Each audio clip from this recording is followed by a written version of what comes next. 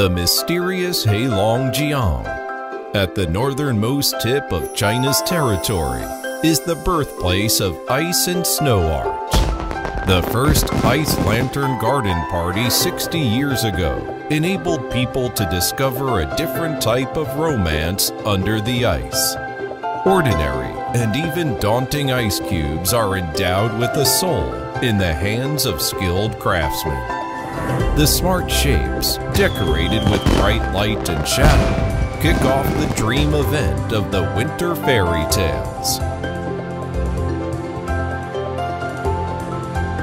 Sika deers in Dashing Anling jump in high. Red-crowned cranes in Jialong dance leisurely by the water. The Korean pine forest in Yichun has been brilliant for thousands of years.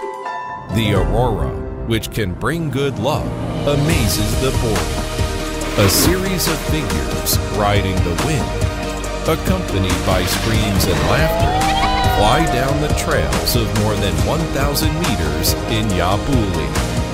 Heilongjiang's winter is never dull, waiting for you to have fun.